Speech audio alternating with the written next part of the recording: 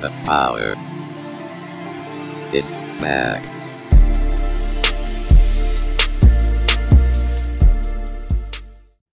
What's up, family? It's Too Cool TB, representing Powered by Vibes.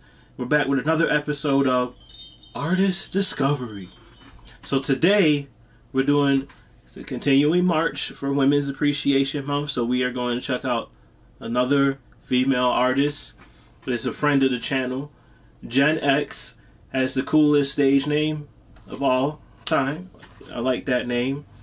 And we did a review of a remix from last year. This is someone that they do electronic music, and they do remixes. It's someone that does original music, and there's a song called Pathological Liar that was written about a pathological liar in 2001. It was performed with her Avant Rock band called Chaos. I'm guessing that's how that's pronounced. So without any further ado, let's go into the video and we'll talk about it as we're watching it. I'll give you guys my thoughts.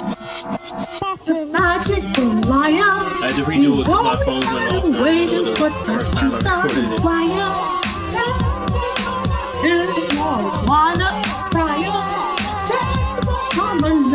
But you never aspire to be my pathological liar. I like how you got like the little radioactive symbol right there. That's pretty cool. You're running inside your head. What's that you say?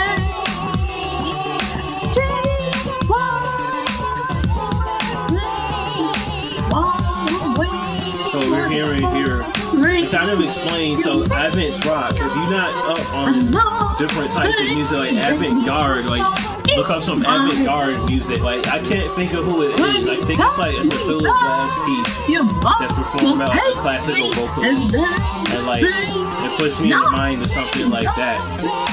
Just a routine cover story to cover up another life.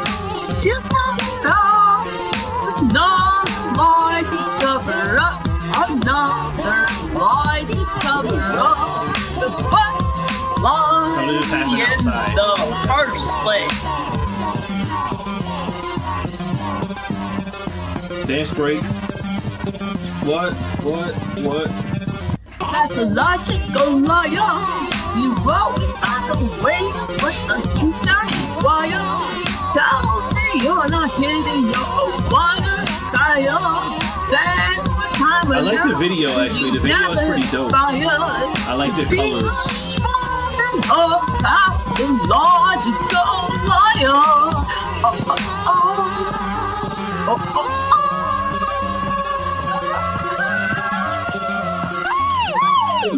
It's actually put some pretty cool little vocal sounds in there though, with the little background effects.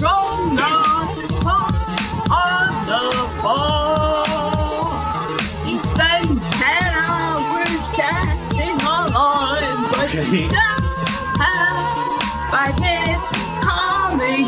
And when at the front show your masterpiece by running away instead of making it better. That's pretty relevant. Okay. Just when I needed you more. A pretty abrupt ending. But hey, I like this. So good work. Alright. So now we'll go to the review section. So let's start off with the first reactions. So I heard this one before actually, and the first time I heard it I loved it. Made me smile. It was so much fun. Really fun to listen to. And you know, it's what it is, as I was saying while it was rolling, is that I tried to Google it, I couldn't find the singer's name, but there's like an avant-garde classical singer that makes stuff like this that this reminded me of. Like she has stuff where she's like a giant stomping through New York City or whatever and all this crazy stuff. And it kind of puts me in the mind of that.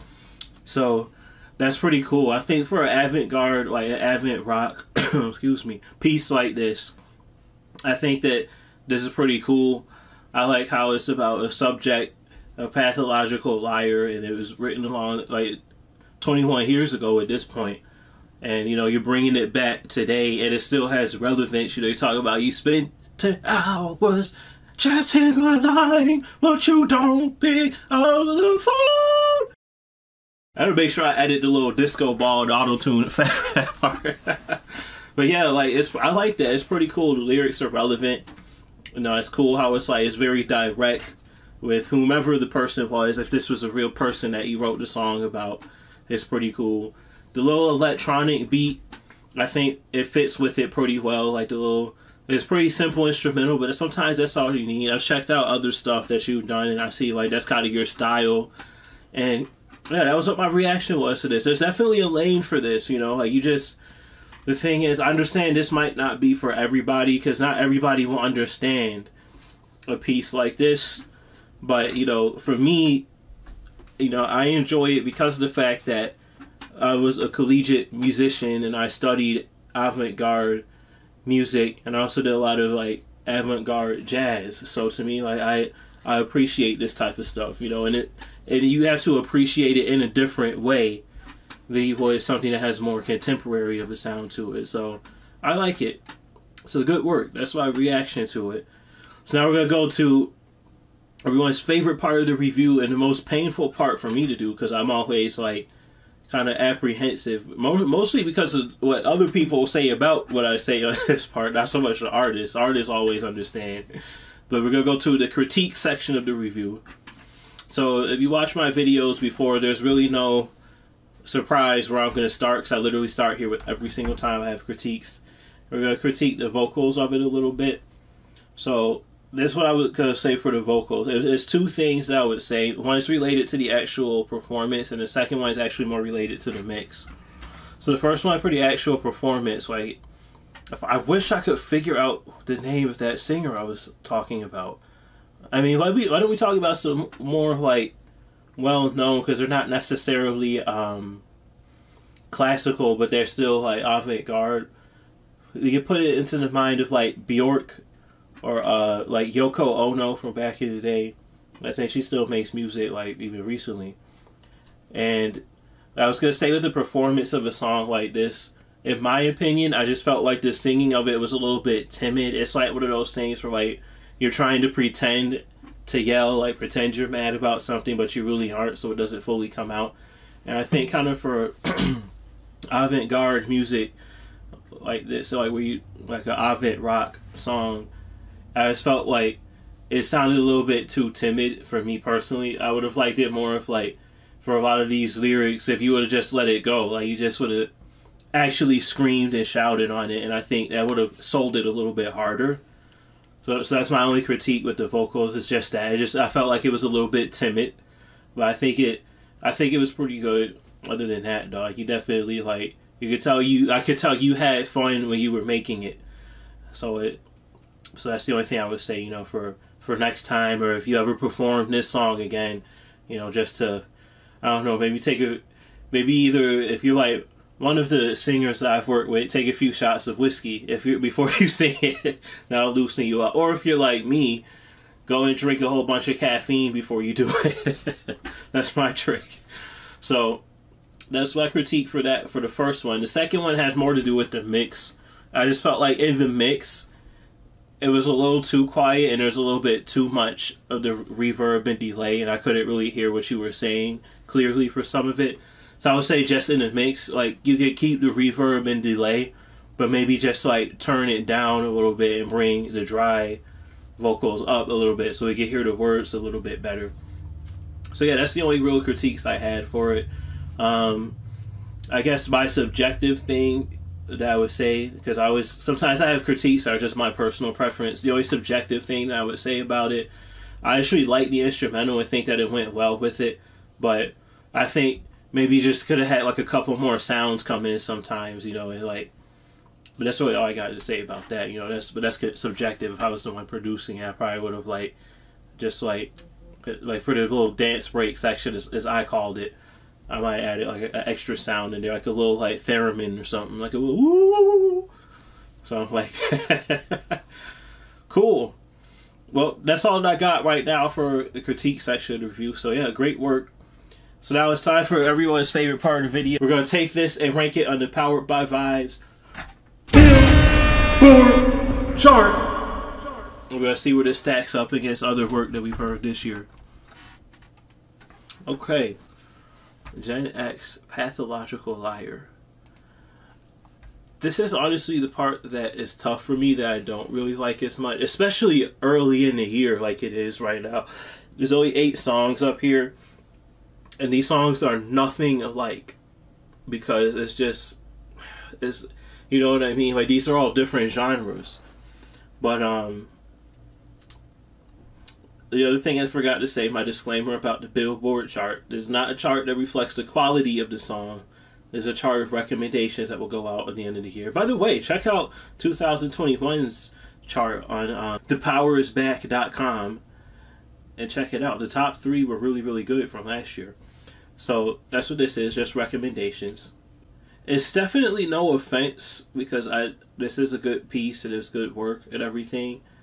But just looking at only based upon how many things that we have so far and how hard it is to really compare them, I think I am just going to leave this one at number 8 for now. Now, at the end of the year, there's going to be 50 songs on here, and if you're within the top 10, that's pretty good. So, like I said, don't take any offense to that whatsoever, but it's tough for me to really move it right now above any of the other songs, because of the fact that it's so different. And if I'm thinking of this in terms of a chart of recommendations, it's a bit difficult for me to really move it above the other 7 that are all a little bit more contemporary sounding songs, because it's just, you know, like, this is something that is definitely more of an acquired taste for people, like a sound and style like this. So I'm going to leave it at number 8 for now. It's going to definitely move up and down as the year goes, so let's make sure you guys track that. I don't know, leave it in the comments below. Would it be neat if I, like, somehow find a way to have this be, like, live on thepowerisback.com?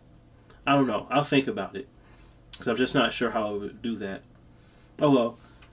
Well, at this point I'm rambling on, so let's take it back to my beautiful face and let's close this thing out. These will try to be under 15 minutes this year. So, great work. So, to Gen X, if you're watching, good, I know you will, because thank you for your support. I would say this is a great song.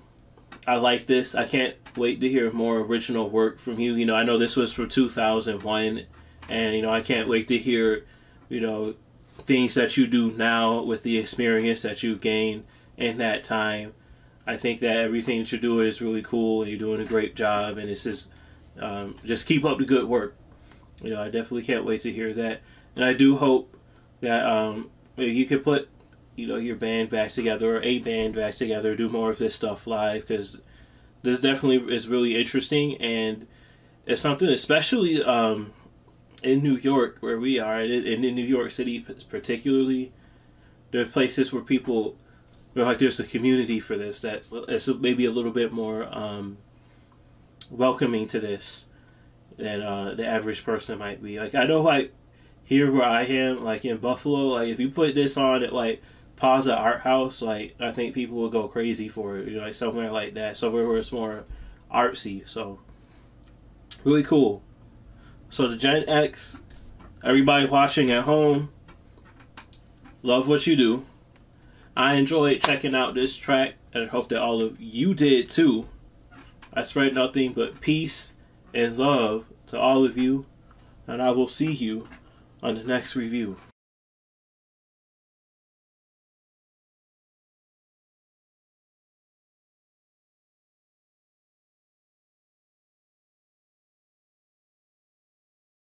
The power is back.